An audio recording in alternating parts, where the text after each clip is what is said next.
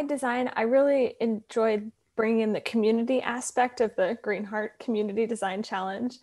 And so I really wanted my design to bring people together.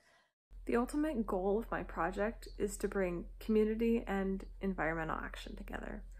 I picked the topic and issue of energy production and how fossil fuels used to produce this energy harm the environment, because I know that there are so many wonderful energy alternatives like wind, water, solar, even human-powered energy that can be used instead and are much better for the planet.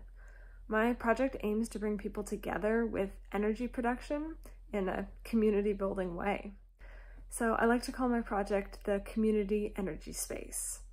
And it's made up of equipment such as energy producing bikes where fitness classes can be held, solar powered lights, foot pedal powered water bottle filling stations, electric car chargers powered by solar panels that also provide shade, just to name a few.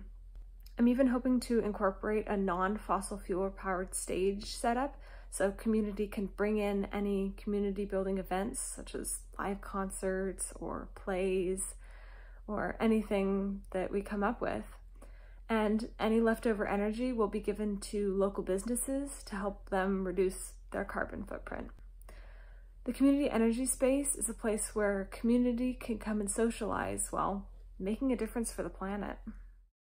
Youth have a lot of energy and passion, and I could see them really embracing this project and bringing it to levels that I haven't even thought of yet, because bringing all those different ideas together is really, I think, important for this design to work.